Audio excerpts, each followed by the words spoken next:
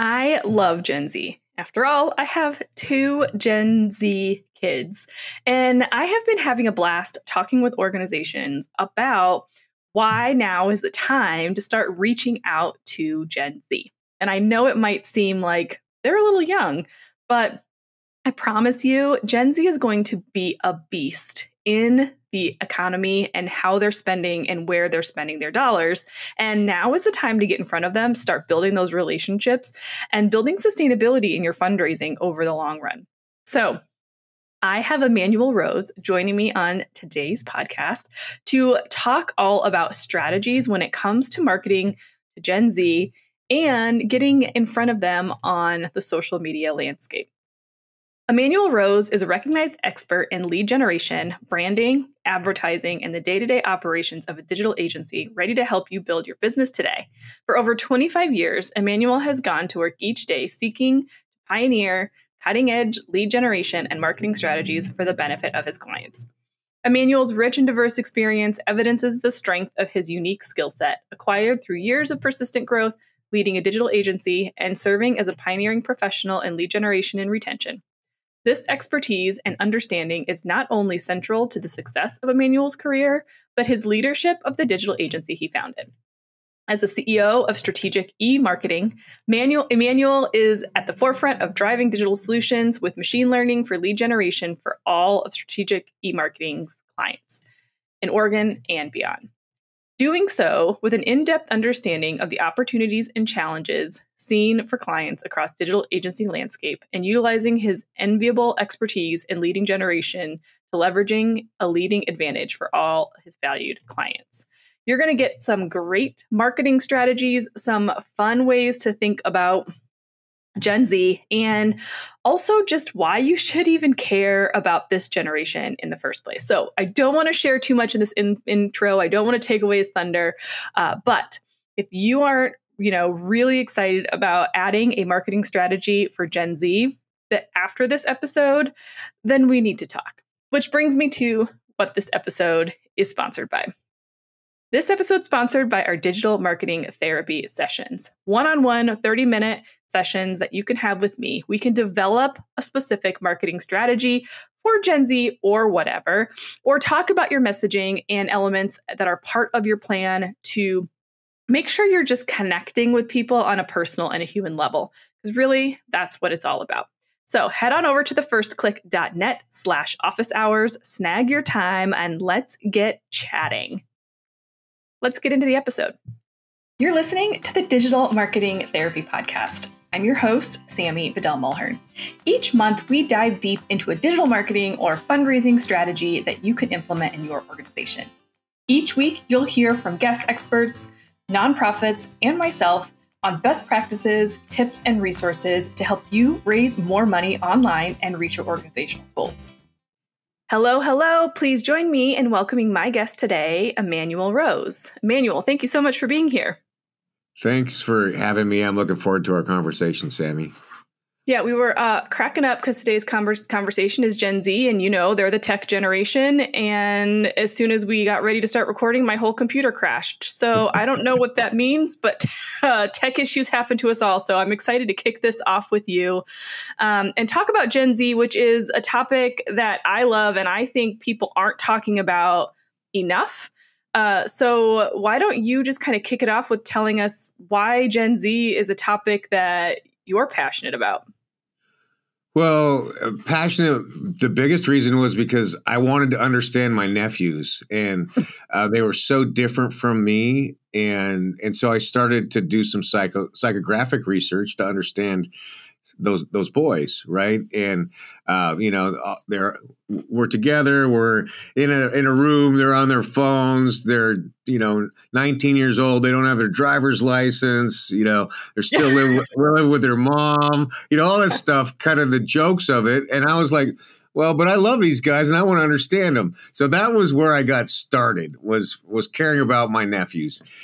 And then I found out there's 68 million of them, and that they're the biggest buying force in our country right now. And so as a marketer, that got my attention. So that's the true story.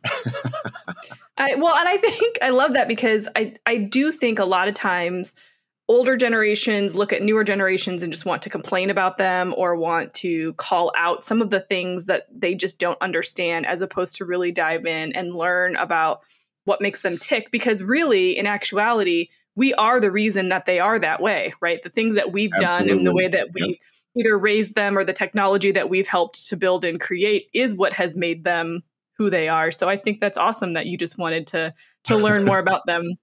I think that's Yeah. fantastic. So why don't you share and kind of let everybody know, if they don't know who exactly Gen Z is, like, what is Gen Z? What are some characteristics around them, and how old are they now? Like, what are the Yeah. ranges there? Yeah. So they're somewhere between like 12 and 26, 27 is the age group right now. And they're literally the first generation that is digital first, digital only. They've never known a day without the internet and without mobile phones. And so that orientation has really changed a lot of things about their psychology, their biochemistry, the way they socialize, and the way they see the world. And in terms of everything has to start from digital. That's how they talk to their friends. That's how they consume news and information, and that's how they're marketed to is through primarily through digital. Right? They don't like email. They want to have instant messaging. They literally have an attention span shorter than a goldfish. This goldfish has a 6-second attention span. These guys have got it's like 2.6 seconds or something. So, but the flip side is they're super passionate about the things they believe in, and if you can connect with them at that level, then you have a much better chance of introducing them to your products or services. Yeah, I have my daughter was born in 2008, which I think was the year the first iPad came out. So she's Mm-hmm. proud of that. I'm as old as the iPad. She's Right. told me that several times. Well, and I think we've been on this constant evolution, I think, with millennials moving into Gen Z, where communication and connection to brand has mattered more and more and more, to the point where people will spend more money on a brand that they feel personally connected to than even a Sure. similar brand because they have no connection. And so would you say like that is just continuing to pull through, and brands really need to connect on a deeper level? It's not just about here's the benefits and features of our product, but it's more, hey, here's how this is going to impact your lifestyle and be a part of who you are, not just something that you own or use. Yeah, I would agree with that. In that you look at Richard Branson or Kylie Jenner, and and you say, well, here are these people who have super transparent lives, and we know a lot about them and about what they care about, and so we can connect to them emotionally, and then they have products and services that we need, and that makes it much more likely to make a sale. And for Gen Z, it's critical. You have to. They've been pitched on the internet since they can remember, right, from the very beginning. So they have to have a different differentiator, and the emotional connection is critical, as well as they understand how to find good deals. And Yeah. because they are a little bit younger, they don't have as big of budgets, but they're still hardworking people that believe in the value of money and understand value, right? Importance, utility, and worth. And so Right. the more that you can connect the dots and be a real human, be connected to things that are important in the environment and in social causes, then the more likely you're going to be able to transact successfully with this cohort. Well, and this is a good thing for nonprofits, right? Because Gen Z does, correct me if I'm wrong, but Gen Z does favor experiences and interaction and community over things like a house. You mentioned your nephews don't care to drive a car. I've been having this conversation with a lot of parents, like our kids don't really care to get their license. It's a very bizarre thing to me. Yeah.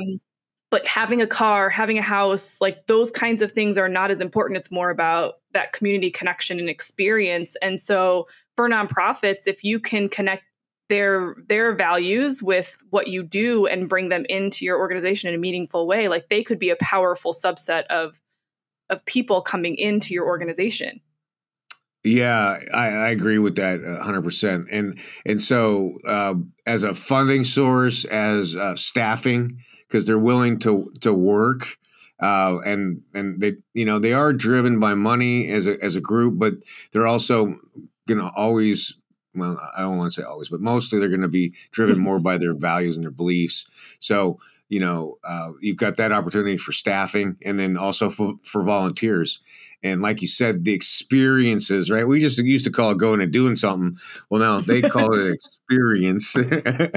And so the more you can orient your events or opportunities to go and participate in doing things, the more attractive it will be for this group. Yeah. Yeah.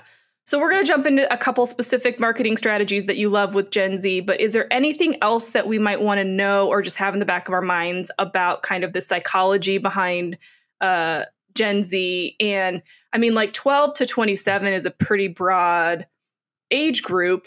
Yeah. And so, kind of how might we want to really just get into the brains of Gen Z? What might we want to think about? Well, I think we do have a mental health crisis based on the cell phone addiction and the internet, and so I mean I think that's on all seriousness that is a real issue, and so there's a certain amount of compassion that we have to have initially for this group because we have set up a environmental situation which is not healthy. That being said, I think of it as that their lifetime. If you think about the sequencing of a life and development of a human being, we used to get out of the house at 18 and never look back at our parents, right? Like we had those kind of developmental patterns. You're married by 30, those things. These guys are a little bit delayed in the way that they're approaching their lifestyle. I think part of it is because they do have it really easy at home, and I think that's our fault, right? Like we made it a little too soft, and so they have no reason to leave the nest, and so that has led to some delay from typical progression. So you're kind of slow walking, and you're creating events, and you're accepting the fact that they don't have the social skills that we're used to in the older generations. Some of that's COVID. Some of that's just the fact that they've always just been on the phone. And so that's one of the things I see, right, is that the older, Xers and boomers are like, they just don't know how to talk. They don't know how to look at you in the eye, whatever they're griping about. Like, yeah, that's true. And we got to find a way to work around that, Yeah. And I would challenge people to really think about it in the sense that everything has been like a progressive shift, right? Like when the first TV came out, even in black and white, and you have 3 channels, it was, the TV is going to ruin this generation. Like every time there's new things, that's what's going to ruin the generation. And so I love that you're doing all this research and you're bringing all this to light because it's like, it's not like things are not going to revert back to face-to-face conversation. Like we have to understand that the way that Gen Z is communicating and the way that millennials are communicating is shifting, right? Then Gen Alpha, who knows what's going to happen with them, right? But it's just going to continue to progress. And so I think if you're a nonprofit leader wanting to connect with Gen Z, it's just like in any other audience, meeting them where they are and finding ways to connect in ways that are authentic to them, even though it might be a little bit more uncomfortable for you. Like that's how we continue to navigate in marketing and in business. Yeah. Absolutely. It's going to be uncomfortable. Oh, yeah. The other part that you just triggered for me is that they're the most ethnically diverse cohort in the United States also. So almost 50% of them are mixed race. And so that's something that you just have to be sensitive to and understand that it's an issue for them, right? And that's part of the reason why we've seen outgrowth of so much of the social movement. And they will tell you like it is. At least my Gen Z kids do. Yeah. You can't say that. You can't do that. Anyway, well, let's get into some specific marketing strategies. So if we're thinking about a plan for how we want to reach Gen Z, because they are, very much a social media generation. So what is kind of your first big tip for how we might want to approach Gen Z? Right now, TikTok and TikTok ads are still the scalpel for reaching this cohort. Yeah. So you don't have to have a TikTok. You don't have to be a TikTok influencer, but you do need a TikTok ads account and to build that out around events or just around consistent branding or donation requests. But that's the simplest one right now. Well, and TikTok. So I think the other thing too is like a lot of organizations are nervous about getting on TikTok, but you can repurpose that content on the other channels for your other audiences, right? And there's a lot of brands that are doing like really cool stuff. It doesn't have to be like goofy dances or stupid jokes and things like that. Like you can be still very authentic to your brand and still be publishing on TikTok. Yeah, absolutely. And even if you don't want to publish on TikTok, but you just want to run ads, that I do that for a lot of the clients also. And we just run campaigns, and it's very affordable and it's very targetable. So does TikTok have any fundraising like native built into the platform like Facebook or YouTube do? Not yet. I don't think so. I haven't seen it. I haven't heard it either. I'd love to hear about it in your comments if somebody has found a way to do it natively. That'd be awesome. Yeah, I love that. So what are your feelings on brands being on Snapchat? It's a challenge to be on Snap because that's not really how they see it and interact with it, right? It's kind of like me as an Xer, I think of my text messages as my personal space. And when I get attacked by, I get pounded in text message, I'm like, I will not pay a second attention to it because it feels like it's invasive. So that's in my research, that's what I've seen is that Snap's kind of, off limits. Yeah, I would agree with that. Yeah. I feel like Snapchat is like their group messaging. Like it's more right. Just like you said, it's about just like personal. Yeah. They don't want to be sold to by a brand in Snapchat. I mean, there are some brands that are doing it great, but I think that's few and far between. Yeah, I agree. It's a tough one to navigate. And it would be like, like the last step in a tertiary approach, right? There's a lot of other much easier things to do before you get to that point for Snap. Yeah. So when we think about TikTok, I think that's like short form video is key, right? Like how important is video to Gen Z compared to like a static image or like a long form social media post? Yeah. So the idea, again, I was making light of it in the attention span of the goldfish, but the reality is that we've got a very short time span to get attention. And so video typically is going to garner more attention in a shorter time. And so that's the reason to approach with more of a, at least A/B testing video versus still and making sure that whatever your theory is accurate, but you've got to have a video component, and the images are important. I'm old school, all the way back to Claude Hopkins and that marketing, where you've got water, babies, puppies, right? Yeah, and you got to have an emotional hook, and you also need to make sure that anything that you do is representative of the marketplace. So you've got to have cultural representation that's or at least attempting that as well, right, to get attention.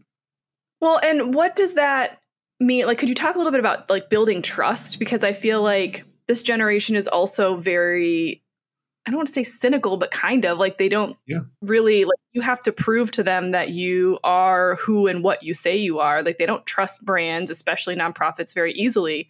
So, like, do you feel like video helps to build and bridge that trust factor faster than images or just copy and words? No, absolutely. I encourage the executive director or the CEO or the manager to do 90 seconds of video every Monday morning about projects, about major campaigns, about the staff of the week or staff of the month, and have that video presence that then can be repurposed in that Gary Vaynerchuk style, right? 90 seconds of video can turn into 75 pieces of content. But it provides, like you're talking about, a very true and authentic view into the organization. And that's the only way you get through cynicism, is to have that consistent messaging from a real person. And just think Kylie Jenner, right? I mean, how many hundreds and hundreds of hours of TV and YouTube and TikTok does she have? And that's what they expect, is that they're going to see under the hood of an organization or a business or a person in order to trust that it's the real thing. So you touched on two things there. One is visibility of people behind the brand, not just the brand, and consistency, right? Not just showing up one time, but showing up over and over and over and over again. I love that. And this kind of made me think about kind of the reverse. So if we are Boomer, Gen X, hiring people, you mentioned earlier that company, or that, Gen Z wants to work for companies that are engaged in social impact in some way, shape, or form, right? So us as a nonprofit leader, like, how could we even, we could even take a look at approaching our sponsors and corporate sponsors in a new way, and that, like, how can we work with you on an internal campaign so that you can have better retention of your Gen Z employees because they see that social impact piece? Yeah, absolutely. The nonprofits can do a better job of helping corporate or small business companies promote the fact that they're supporting them, right? And even to the point where if you've got donors that don't even have you listed on their website, right? Like just a very simple fundamental thing. And then to do some cross blog posting, right? Like just those two things would be a big value for your corporate sponsors. Absolutely. Yeah, I love that. Okay, so you talked about TikTok. We've talked about short form video. Kind of what other marketing strategies do you have up your sleeve for Gen Z? I'll go back to the events and experiences that they don't want to go to a gym, but they'll go to a slacklining day, right? They want whatever's new or unusual. They don't want to go camping with their parents. They want to go glamping, right? They don't want to just go to a baseball game, but they want to go, throw out the first pitch and then take batting practice or whatever. So we've got to think about it more like they're your nephews or your nieces, and that you want to make it something that is memorable, that they want to text their friends about.